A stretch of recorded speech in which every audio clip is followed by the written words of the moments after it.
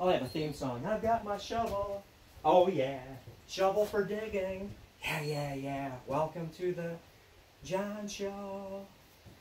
I guess you didn't know that I was so talented. Anyway, the dealio is this morning, as I had a wild edible and medicinal plant walk scheduled. However, it's funny that it can be as dry as a bone for like weeks at a time. And like my telescope observation type of scheme last week, I think, last Friday maybe, only time that it's been cloudy. And I've got my plant walk this morning, rained out. Summer people can be funny. They kind of are at the whims of the weather in many cases. And whereas my first plant hike, lots of people showed up.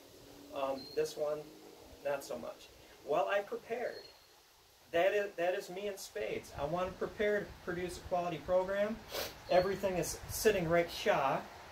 No one on the grounds, but you have showed up. So thank you.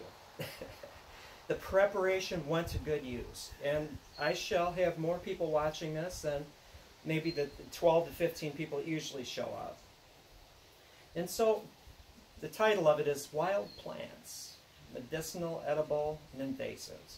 I always want to throw invasives in there because it is so important. And let's just go through some definitions here.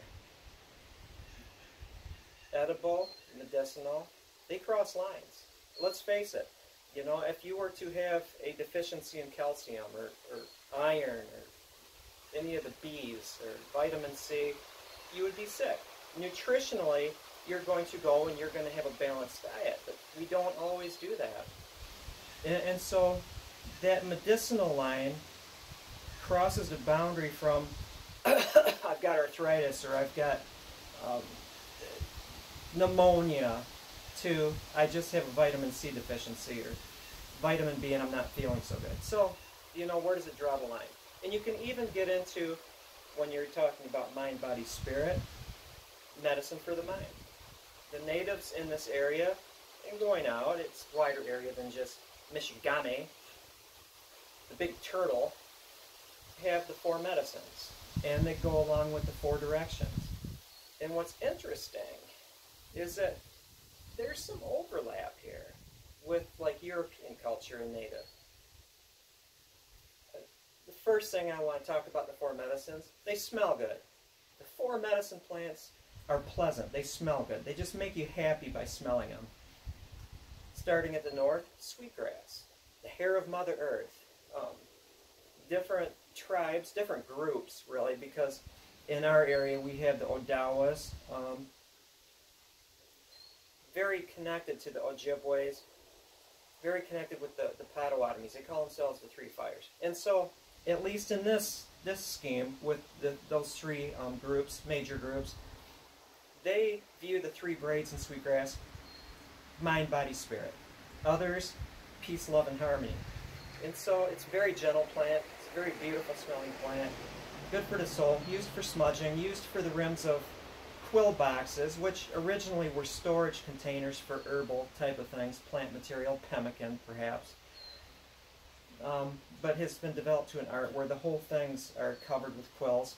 Maybe dyed, maybe not, using the white, dark, brown pattern in the quill boxes to create scenes, beautiful scenes. Moving along the east. By the way, the color for north was white. Makes sense, the cold, cold north, snow, time of snow. Seasonality, spring, summer, fall. So, you know, the wheel of life, the medicine wheel, also contains those elements, seasonality. East is yellow, rising sun, giving thanks. Tobacco. Tobacco is a very fragrant plant.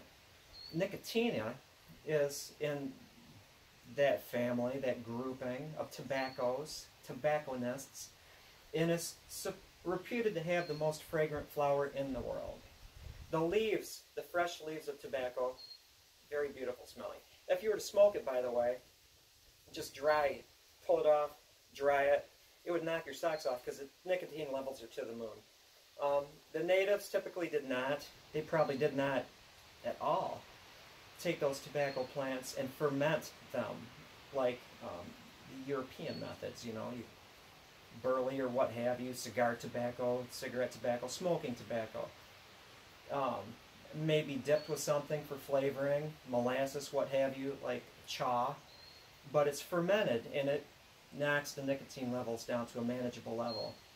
The natives did not do that, so they mixed it. Kinnikinick is one plant. They used to mix it with cherry bark. They used to mix it with a lot of things. In fact, kinnikinick just means mix, mixing with tobacco. You could smoke kinnikinick straight. If you didn't have tobacco, you could call that tobacco. A lot of it is just intent and not necessarily the individual plant. Tobacco goes along throughout North America as far as a very important plant. I could talk forever on this. I'm not going to. So tobacco ceremonies, you get your little pouch. If you take something, put tobacco down there, say thank you. It's like saying grace, native style. The South, cedar, color red. Look up, heat of the day, red. Winter, spring, summer, the hot part of the year, red. That is cedar. Cedar in many cases, especially in Michigan where there was an abundance of sages, was used as sage. However, sage, all sages are salvias, all salvias are mints. There are plants that could be used as sage that actually have sagey characteristics in Michigan. Going along the wheel, winter, spring, summer, autumn, the time when things are shutting down, the land is changing, getting ready for the big sleep. Sage, black night. You could even think of that circle that you go around as a period of a day. You could think of it as your life. In some ways, as you're going around in your later years, the West, you become sage. Sage is connected with a wise person. And you gain wisdom as you grow older. So those are kind of medicines of the mind and the spirit. Then I'd go on to plants. Let's talk plants. Let's talk the parts of the plants. The roots, down in the ground. By the way, Grandfather Bear was considered one of the wisest of animals because he knew to go down for the roots, whether it's jack-in-the-pulpit roots or evening primrose roots, what have you. He could see what wasn't seen, the roots. Then it goes up the stem, which would also include the inner bark of trees. If you're talking edibility, for example, this morning I had hash browns, a couple eggs, and some really stinky Italian cheese. You're not going to find stinky Italian cheese here, but think of that, how you can change one thing to the next by fermenting bacteria, blah, blah, blah, probiotics. And so what I needed some high-quality starch. And not only can you find high-quality starch in roots, I'll get back to that, but the inner bark of trees. You're out there, naked and afraid, survivor man, what have you. The wise person, when they're looking around, doesn't see a lot of stuff to eat. Of course, your greatest source of calories, protein, fats, are animal life. Catch that ground squirrel. Eviscerate it, because you don't want to eat the guts. Dry it out, or cook it thoroughly, smash it up and eat the whole thing. So you're getting the goodness of the guts, and the brains, and eyeballs, and fats, and everything. Not just eating lean meat. But the inner bark of many trees in your area are edible and contain high-value starch. Then you go up to the leaves. Of course you eat the leaves. You had a salad. Leaves play a part in things. Then you go up higher, you would get the flowers, you get the seeds. Seeds usually contain a lot of fats and proteins, although a lot of the green parts of the plants, like in stinging nettle, which I planted right down there, right next to the creek, because it's constantly wet and it likes wet. Tons of protein, a lot of protein. Hemp has protein. One of the highest proteins of any plant.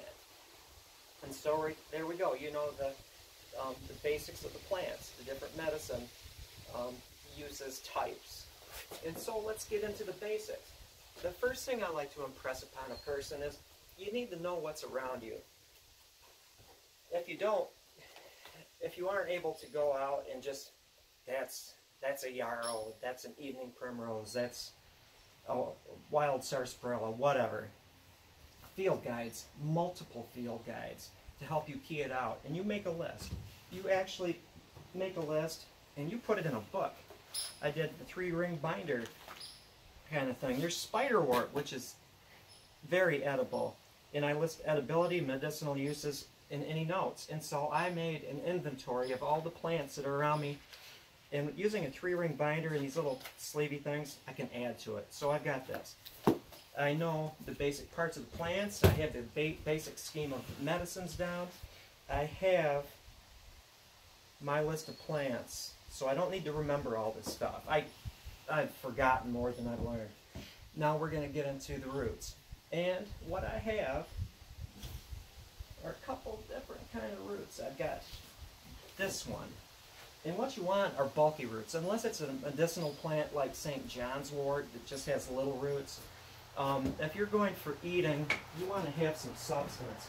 You need to maximize the amount of foodstuffs you gather versus the caloric expenditure you spent while gathering them. So you want to get the bulk. I wouldn't use a shovel for this one. I'm not going to tell you what that is. You're going to have to figure it out.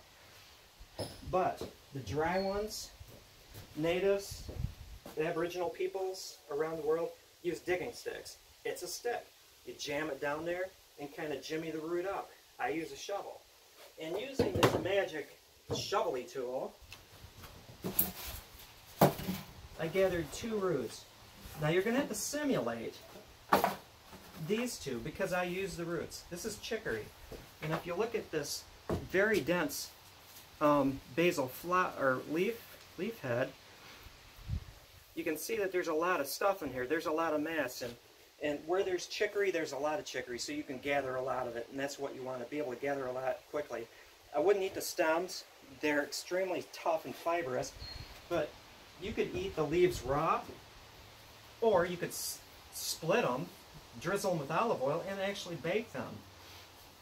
Use them like any green, high quality, very nutritious. They have long tap roots. In the case of this one, which isn't an immensely large plant, the root went down this far. And I cleaned it, and I cut it into little segments, and I dried it, and then I try this with dandelions or chicory. It's oh so good. Dried it, and then I actually roasted it just like you would coffee. And I roasted it after it was dry. If you're just doing it green, you have to dry it before you roast it, or you're going to risk burning it. It makes it a very uneven roast. So I left it in the oven, 200 degrees, until it was dry, and then cranked up the heat. Do it the same with dandelions. Chop them into segments. Chicory, chop them into segments after you wash them. And I'm going to show you this. Look at that. It looks just like coffee. I didn't do it in a coffee grinder. I'll give you another look. I didn't do it in a coffee grinder because these roots are fibrous. They're tough. It's not like coffee that it just fractures. And so I would use a Ninja or a similar device and not your coffee grinder, or else you're going to bust your coffee grinder. I wish you could smell this. My guest, hey Charles, smell this. And he's going to go, wow, it smells beautiful. It smells like a combination of coffee and chocolate. It may be a little bitter, it depends on how old the root is, but this is an amazingly good drink. And packed with vitamins and minerals. The miracle cure. So try it at home. You've got dandelions, you have possibly chicory, chop it, roast it in the oven until it's chocolatey brown. Oh, and when you open that oven, it smells so beautiful. The next root you can gather in mass. Burdock. And you know, if you've seen burdock, those big plants with the stalk and those burry, seedy heads, you would say that, John, that's a little one. Why didn't you go after the big ones? Well, the first-year plants are more nutritious than the second-year plants that are big with the big stalk. Because when it starts going to flowering, it's going to use all that available nutrition to like build up the seeds fast, and it's going to deplete the roots. And so the first-year plants are very much more nutritious. Poppy mallow. I have poppy mallow. It's a native plant. Unfortunately, when the invasives came in, the prairie plants like compass plant, echinacea, black-eyed Susan, poppy mallow, stuff like that, kind of went by the wayside. They were overcompeted. Although Leopold, by the way, said that the decline of the native prairies coincided with the loss of compass plant. Compass plant's a brute, 9 feet tall, native sunflower. Taproot 12 feet down, so it never needs watering. Unfortunately, a lot of those plants, compass plant and the sunflower you see with the big seed heads, you're not going to eat the root. They're bitter, more of a diuretic than anything. However, the roots aren't so hot to eat, but these, the leafuses, are. Just cut out the major veins and you can just eat these. Nutritious stuff. I don't want to, did I go off the roots? This is cattail, by the way. High quality starch. And you see it has these long runners. The flour that you make from this, and you can make bannock bread by just mixing the dry, kind of, it's funny, you dry it out, pound it, turn it into flour, then make it wet again. But if you take that and you glob it into a ball and make a snake out of it and wrap it around a stick and bake it, oh, it's so good. That's bannock bread. And highly nutritious. Cattail is said to be the grocery store of the woods, swamp, marsh, because of its value. If this was an older plant, this time of year, has that stalk and a nice fresh little seed head and a spike. And that spike is covered with beautiful yellow pollen, and you can just tap it off and use it for the same way, flour. Okay, roots. Stuff like echinacea again, St. John's wort. The medicinal plants, the roots are small. You're not going to get a lot of mass, but you're not looking for mass. What I find interesting, speaking of roots, is how these plants just appear. A deer got the top of this. This is valerian. Do an internet search for valerian. In Europe, commonly used as a sedative, anti-anxiety. This is blue vervain. I actually have it. It's definitely a laminaceae. A mint. I'm going to try to establish this in one of my gardens, so I just have it soaking in here, and hopefully it'll form roots. Valerian, the deer knocked down the flowers. Beautiful little pink, weird-looking flowers, and that is that. Okay, means of intake. Oh, I forgot to mention poppy mallow over there. I went off on a tangent. I would walk you over, show you this beautiful pink flower and this big burly plant, native. The roots taste like sweet potatoes. They're big roots, big deep tap roots. It's another plant that doesn't need to be watered. The little surface hairy roots usually need wetter environments, except Monarda can grow like on the moon. Sweet potatoes, evening primrose. It's not the most beautiful of plants. It'll have like this thick stalk, leaves coming off, kind of lanceolate, kind of pointy, cluster yellow flowers on the top. You can eat the flower petals, that's good. But that also has a very nutritious root. Big, long tap root, relatively thick, so you get a lot of bang for your buck. Evening primrose. So we've got just common burdock, this, cattail, poppy mallow, evening primrose, common burdock. They can form the foundation, tree bark, and are ground up, making the flour, the foundation of your starch, and so edible, keeping the tummy full. Now going up the stalk to the seeds and nuts, kind of berries, kind of self-explanatory. A nice source of, usually sweet, not necessarily always. But what I have here is a leaf of a big plantain. Plantain is a huge group. And then the seed head. These seeds, not so great for gathering. Amaranth would be a small plant if you live in the western states, good for seeds. I'm missing something. I am missing something. Hopefully I can remember. Oh, back to the roots. Roots, tubers, lumps, big like potatoes that grow off the rhizomes, the runners. Wapato. It's in the genus Sagittarius. Sagittarius, the archer, arrowhead. in ponds and other very wet areas. You can just walk along and knock these things loose, and then they'll float up potato-like things. Wapato, potato, I wonder. High quality starch. Although like Jack in the Pulpits, you have to, with the arrowhead, slice it, dry it completely, or bake it to get rid of these volatilized acid flavor crystals, or else it hurts when you eat it. Teas, infusions, decoctions, tinctures, ways to get the goodness out of things. And we know they're all kind of variations of the same thing. Taking a liquid solvent, water or alcohol, and removing the goodness. And teas are a very effective way of getting some nutrition, but also medicinal qualities. And I've got some things here. And I'm going to take one of these jars and put it up here, because I mentioned fermentation and eating rotten stuff, basically like the cheese. Nature's probiotics.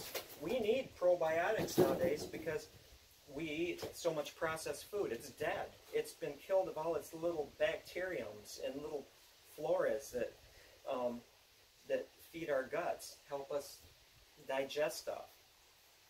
And a lot of our issues are digestion. Let's face it, you get plugged up, and there's plants out here that can cure it, either by fiber or medicinal qualities. Irritated IBS, potty problems. And so I'm going to talk about that in a bit. But teas, infusions, decoctions, and tinctures. Teas are the most mild of them. You put your dried leaves in there and you steep it for a little bit. Teas. These are actually not teas, these are infusions. Take the plant, chop it up, or not, depends, and boil it for a while, and then just let it simmer to get more stuff out of here. Decoctions are kind of infusions beyond. That means you'd probably take the roots, the whole plant, the roots included, chop the thing up, flowers, stems, leaves, and boil it for a long time with a heavy concentration to get more stuff out of it. These would be infusions, not teas. I didn't just steep them, I simmered them for a little bit. Stems, leaves, flowers in the case of one of them. And so I do not need to label these, not at all. This is Acorus calamus, could be the same as Acorus americana. Wike, sweet flag. The native word is wike. In China, it's used as a memory aid.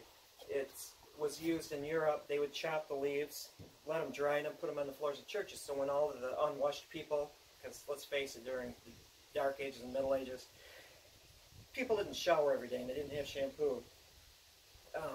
They would put the leaves on the ground, and whenever you walked on it, it would release a smell. I can't compare it really to anything. Normally, the Native Americans it's got a nice bitter flavor. Bitter is good. One of the 5 flavors. Would use it to cessate hunger or thirst. They would chew on it. They wouldn't make like a tea, but I did this just because I was expecting a lot of people. The next one up.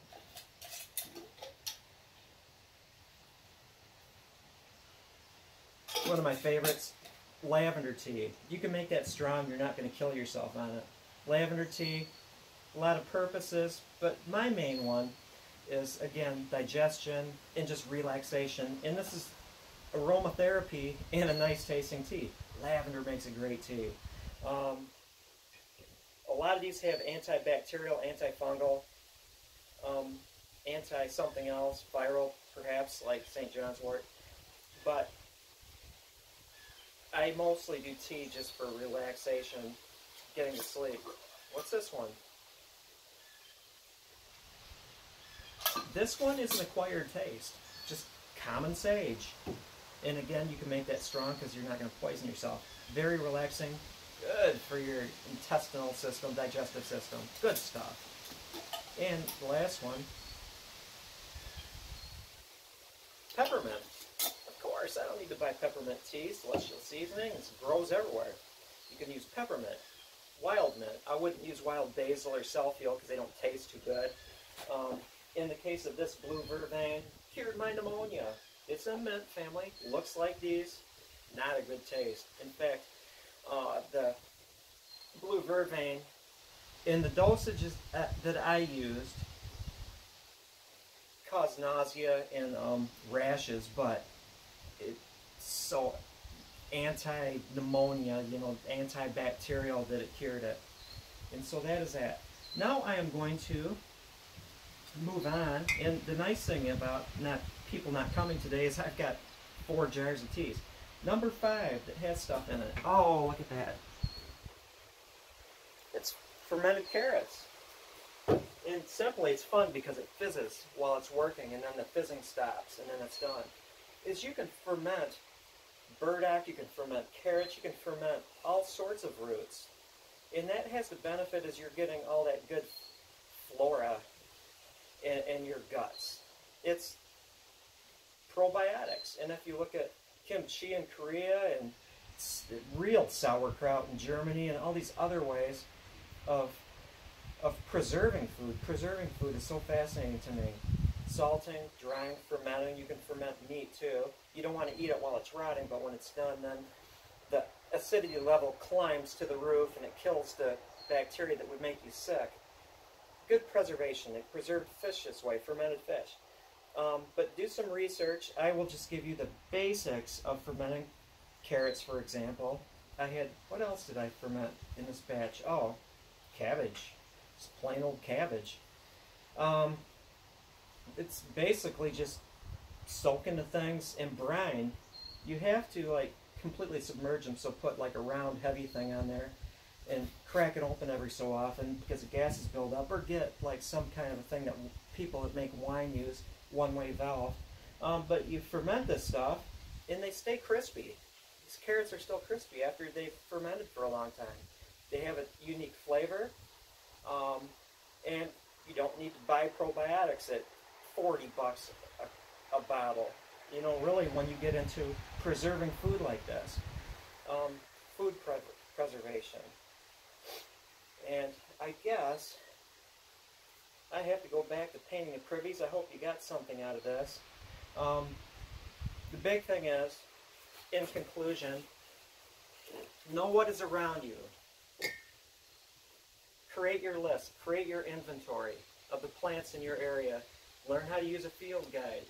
Tree ring binder is a good way to do it. You don't even need to have a printer, a computer. You could just do high quality sketches, the art of it. Second thing is the value of fermenting food and a way of food preservation. Very good. The third thing is your homework is to go out and dig some dandelions or chicory.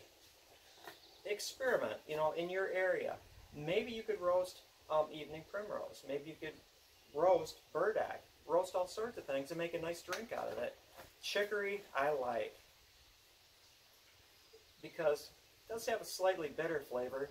Mixes well with coffee like Cafe Du Monde. I'm doing a plug for Cafe Du Monde. But man, it has a nice chocolatey overtone. It tastes chocolatey and it's a wonderful drink. Dandelions are good too, roasted. It changes the character through roasting. And look at that nice brown color right there. Those were white when they started. A little brown in the husk. I didn't peel the roots. Some people do. I don't. But the whole thing is brown because of the roasting, and it changes the sugars in it. There's actually like a sweetener produced from chicory that doesn't jack your blood sugar, so it's diabetic safe. Great stuff. And I think I covered it. Thank you for staying tuned. Thank you for going on our plant walk. I'll do one plant walk. Look at this. I'm walking and I got a plant.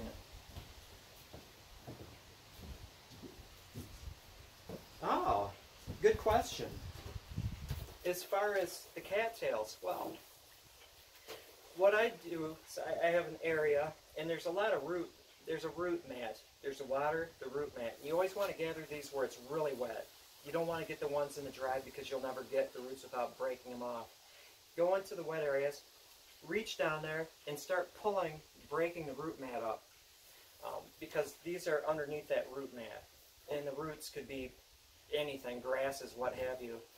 And then reach down there at the base of it, because these things can be like the gooeyest, muckiest mess.